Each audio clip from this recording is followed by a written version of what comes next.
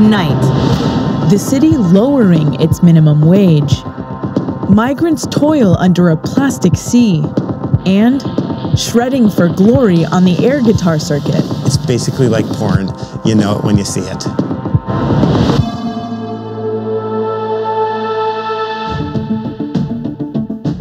Christopher Cantwell has been denied bail on charges stemming from his actions at the white nationalist protests in Charlottesville 2 weeks ago. Cantwell, who spoke with Vice News extensively over the course of that weekend, turned himself in late on Wednesday. He's being held on 3 felony charges, including the illegal use of tear gas. Cantwell will remain in police custody in Virginia pending a court hearing in October. In a landmark decision, India's Supreme Court ruled that citizens have a fundamental right to privacy. The unanimous ruling is a major blow to the government's push for a vast biometric identification program that's been criticized for privacy infringement. The program, mandatory for things like receiving benefits, filing tax returns, and opening bank accounts, has already collected iris scans and digital fingerprints from more than 1 billion Indians. Qatar is restoring diplomatic relations with Iran in defiance of one of the key demands made by Saudi Arabia and other Arab nations that imposed a blockade on the tiny country in June. Qatar withdrew its ambassador from Iran in solidarity with Saudi Arabia last year, when the kingdom's embassy was looted by Iranian protesters, but the envoy will now return to Tehran to resume full relations. The Navy has identified the body of the sailor killed after Sunday's collision between the USS John S. McCain and an oil tanker. Divers found 22-year-old Kenneth Aaron Smith's remains while searching the flooded compartments of the ship. A search and rescue operation in the surrounding waters has been suspended, but divers will continue to search the ship for the 9 sailors who are still missing. Washington State is asking fishermen to catch as many Atlantic salmon as they can, after a farming pen holding more than 300,000 fish broke open. Thousands of non-native Atlantic salmon were released into the sea, raising concerns about the effect they may have on the native Pacific salmon. The company that runs the fish farm said exceptionally high tides coinciding with the solar eclipse caused the damage, but environmentalists said the pens should be built to withstand the tidal movements.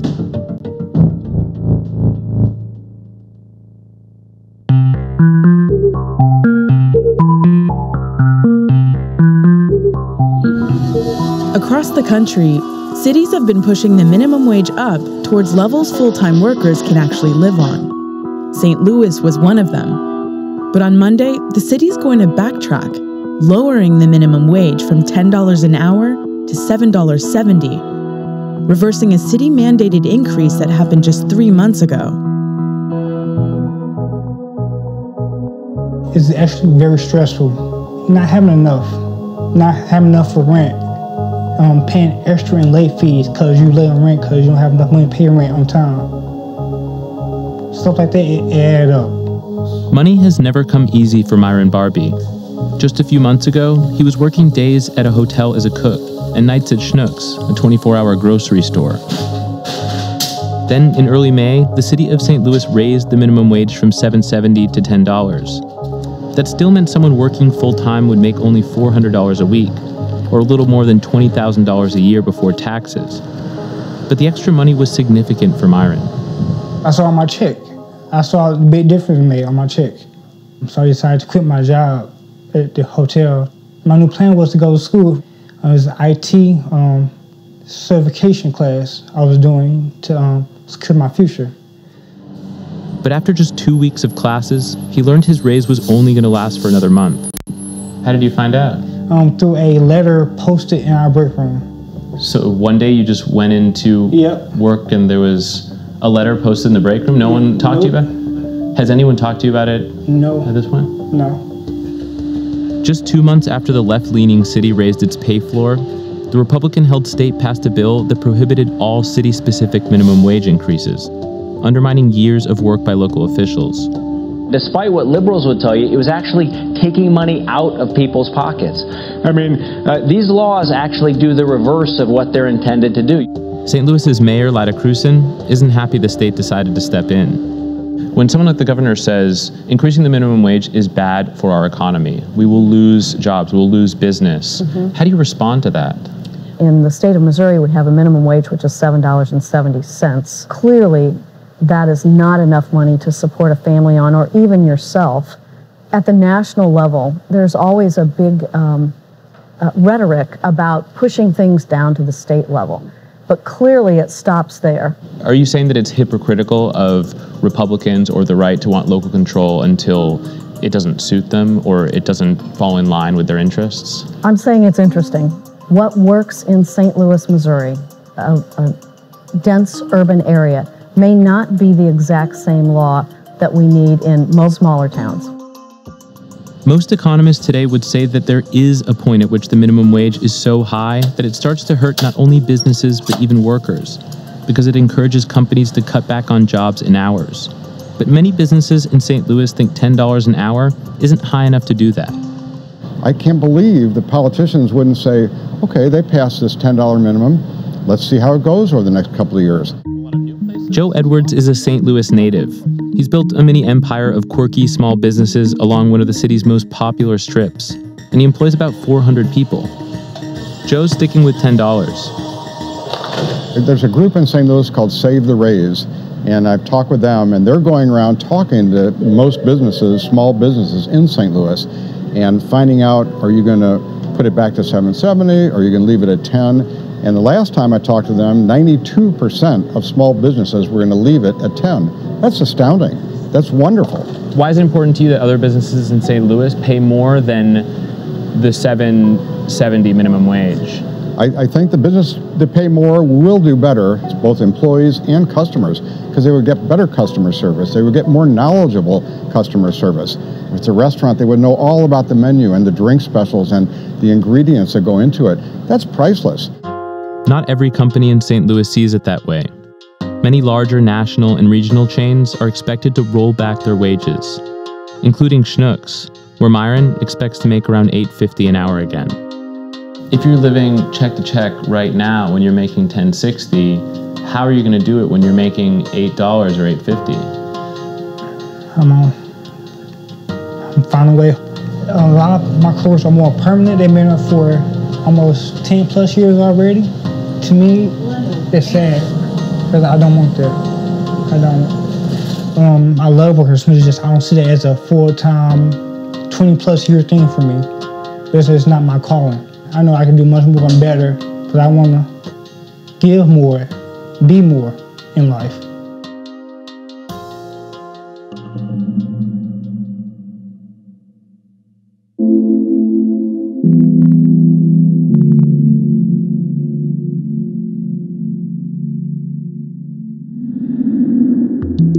In his short time in office, President Trump has already established a pattern: make off-the-cuff statements or tweets about policy, and then leave the details for someone else to figure out.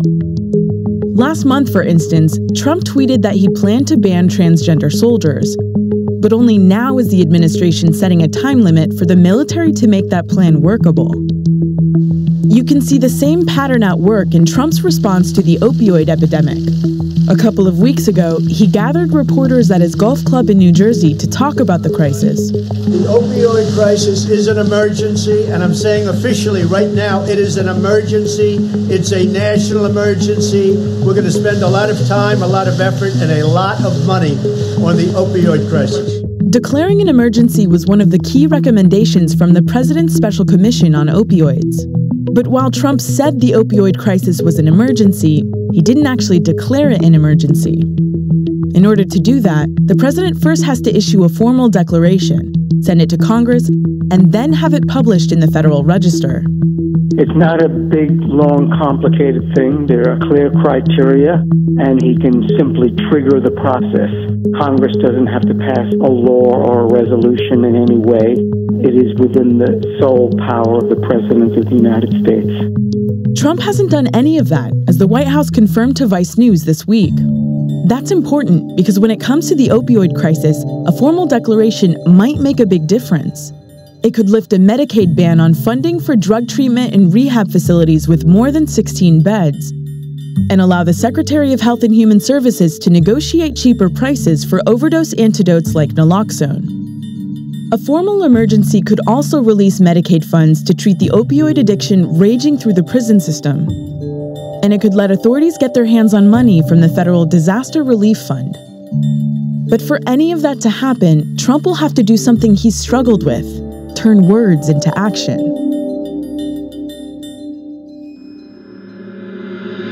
For members of Congress, the August recess is the season for facing down voter anger at town hall meetings. And this summer, Democratic fury over President Trump is enough to keep many Republicans effectively in hiding, but not all of them. Despite the amateurism in the White House, the Senate is still full of hardened political veterans, and they know how to take a tough question or two. Chuck Grassley is one of the few Republican senators publicizing and holding town halls this month. Thank you all for coming. He's been in the Senate since 1981, and he doesn't scare easily, even when it comes to a town hall organized by Democrats. I imagine maybe a fourth or a half of you have been to town meetings before. You can ask me personal questions if you want to.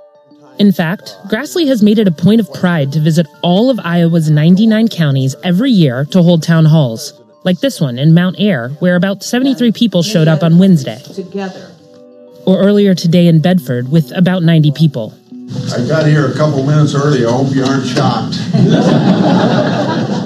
You'd expect with so many Democrats in both audiences, there'd be a lot of shouting or booing, but the voters here rewarded their senator's good faith by keeping almost all of their questions focused on what he could actually do. We've had one person die this month, and I fear more will come unless we begin to speak out against this and have ways to counter it. I guess I come with imploring you that the Judicial Committee should have hearings on this rise of this cancer among us. We've already had 2 hearings this fall. Hopefully yet during September, we will have the Attorney General before our committee for an annual, what we call an annual oversight hearing. And it's obviously something that's going to come up very much during that hearing as well. Go ahead. His answers weren't always satisfying, but they seemed to be enough. I have voted for him, even though I've been a lifelong Democrat. What did you think about his answer to you? I felt like he heard me, although it was all about the past. Well, we've had this hearing and we've had that hearing, and I really would like for him to have said that, yeah, we'll do another hearing. There's no question that Donald Trump makes Chuck Grassley's life harder. But as we watched in both towns, he was able to diffuse his constituents' anger by being clear, straightforward, and knowing his stuff. Senate Judiciary Committee staff members met for 10 hours. I would like to know what they discovered in that meeting, and I would like the transcripts released. Will you do that? Yeah. The answer is it'll take a vote of the committee to do it. We can't release it until we give Simpson and his lawyer a copy of it. I asked you if you would vote to release the transcripts. Will you personally vote for the release of the transcripts? I don't know why I wouldn't, but I don't want to say so. I've never gone through this process before, so I'm not going to answer your question until I get a firm footing of what the precedent is. Almost every Republican run on a replaced Obamacare. Yeah. You haven't done it. When's it going to happen? Those of us who are paying almost $20,000 a year for health insurance want it done. When we get one more vote. Why don't we have that one more vote? Because of... I think the senators are playing games, Senator. Well, I'm not playing games. Yes, ma'am. This is my son, Elliot. Elliot has Down syndrome. He's had a pre-existing condition since conception. Can you look at this little guy and say you were thinking about people like him when you voted to repeal the Affordable Care Act? The answer is yes, very definitely. And based on that would be the fact that the changes that were going to be made in Medicaid or even the private health insurance wouldn't affect the pre-existing conditions. But what I'm telling you now really is not an issue because we didn't get the votes to pass anything in the United States Senate. Even Laura, who volunteers for the local Democratic Party, acknowledges Grassley's ability to keep cool. Do you think there is an asset to Iowans because he is as good of a politician as he is? I do think so. I think so. He was able to come have a town hall, and no one was yelling and shouting, and we were able to hear each other. Voters left both events we attended still feeling frustrated with DC, but not really frustrated with their senator. It helps explain why Grassley's been able to stick around for so long, and why even in the face of a weakened Republican presidency, some in his own party aren't feeling as much pressure as you might think they are.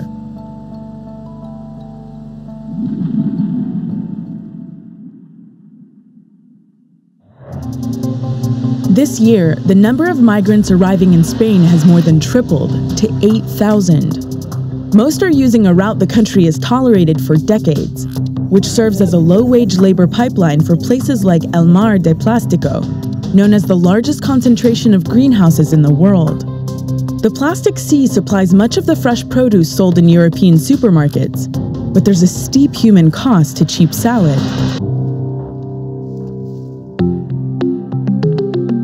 Almeria's $2 billion vegetable industry is a stark contrast to the neighboring coastal resorts where 10 million tourists holiday annually. There are 100,000 acres of greenhouses here, visible from space, producing more than 3.5 million tons of fruit and vegetables for supermarkets in Northern and Western Europe.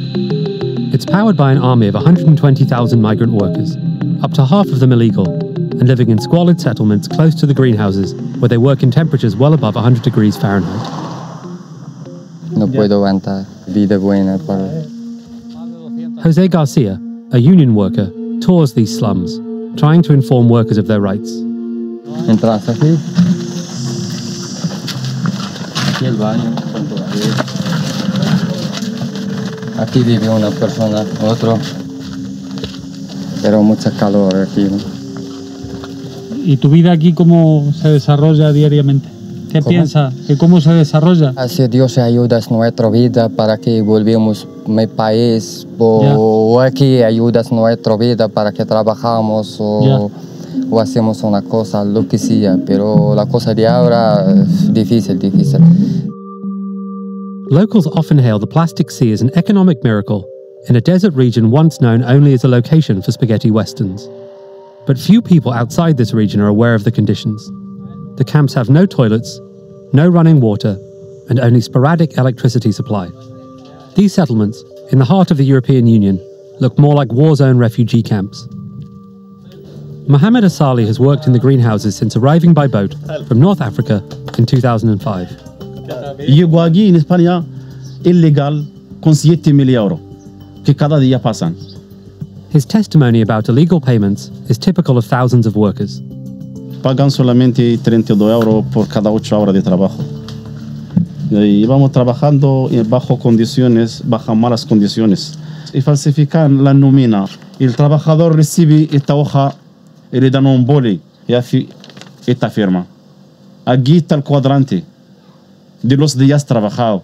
Y ellos cuando llegan a la oficina ponen lo que quieren. Y si hablamos de eso, la respuesta es si quieres trabajar o bien a tu casa y denuncia. Local authorities told us the European Union and the Spanish government have allowed the site to expand exponentially, fueled by illegal labour, in order to meet demand from supermarket suppliers. Farmers, meanwhile, often the first accused for mistreatment of workers, blame supermarkets and consumers for squeezing production costs. Jose Antonio Lopez Vargas, who runs a small independent farm not accused of any wrongdoing, says the prices paid for vegetables have stayed the same for a decade. Yo el problema lo veo más en las grandes explotaciones donde el agricultor ya no conoce a los trabajadores y te da pena de que la gente no se ponga en el pellejo de aquel que ha llegado a trabajar a la finca, y también te sientes muy mal cuando todo lo que te ha pedido el mercado lo has cumplido y no te pagan lo que para poder vivir. In written statements, the European Union said the Spanish government must ensure it enforces the law, while the Spanish government referred us to local authorities and said its inspections are, quote, appropriate.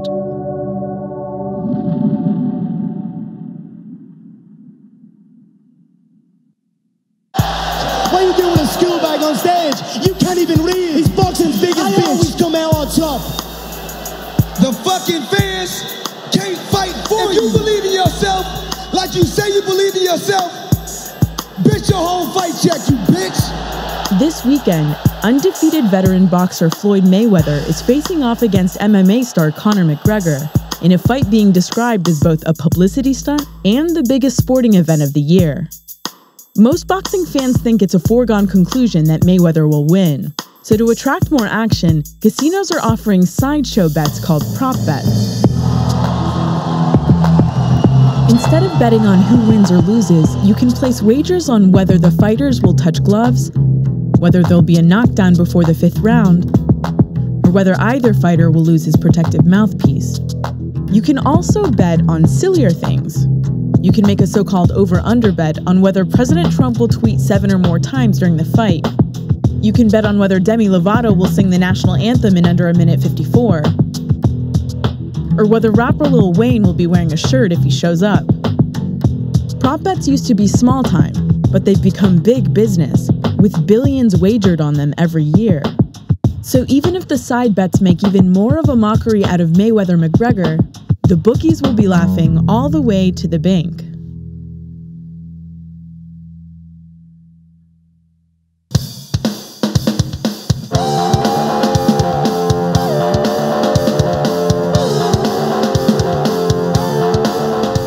Tomorrow night in Finland, thousands will gather for championships of a niche sport, air guitar. Part cosplay and part showing off for friends, competitive air guitar is a pursuit with a uniquely dedicated following.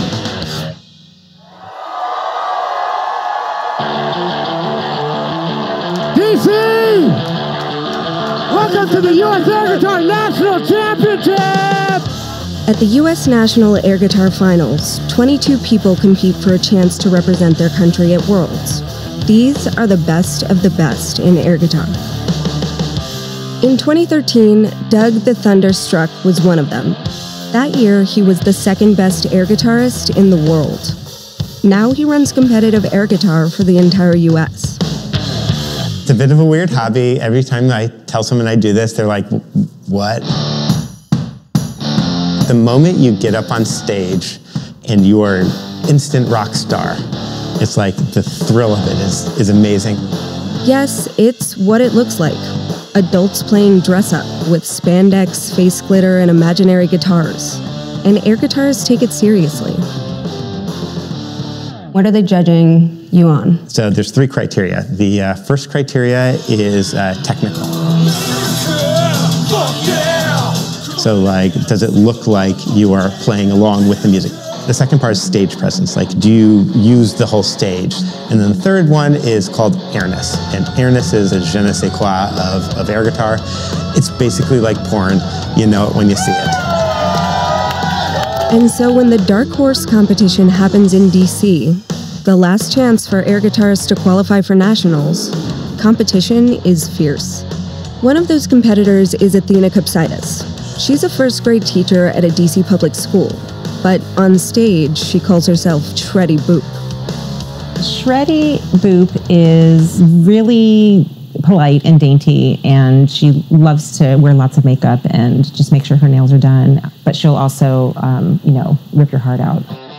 This is Shreddy Boop's costume, and it's actually a traditional Greek dance costume. How much of her is a bigger version of you? My costume is actually something that's been passed down to me from my family. I've tweaked it a little bit. So when I put it on, I feel like it's me, but in a different way. I think there's a lot of sweetness that Shreddy Boop offers. But when the music comes on, she's just really fierce and sexual and sensual and unapologetic. I was diagnosed with anxiety about 10 years ago. And so all these years when I thought that it just wasn't me to do something like this, it actually wasn't me. It was just a matter of me figuring out how to look past the anxiety and work through it. Not only did Shreddy work through it, she won one of the last few spots at nationals.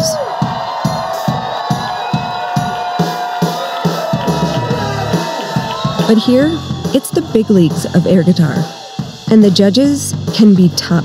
You don't need to objectify yourself to rock. You're hurting feminism by force. I'm making it stronger. Women? But even without a win, Shreddy keeps coming back. You're definitely doing next year, though. Oh, yeah. That's the thing about air guitar. Anybody can be a rock star. In fact, the eventual winner, the person representing the US at the World Championship, wasn't the heaviest shredder.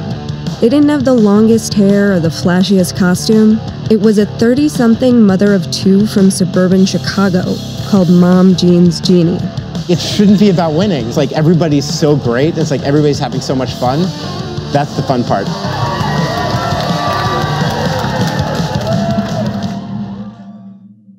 That's Vice News Tonight for Thursday, August 24th. Tune in tomorrow night for the award-winning documentary series, Vice. There is no fear anymore. This is a citizens' revolution. You can feel it on the streets. They're shooting marbles at the kids now.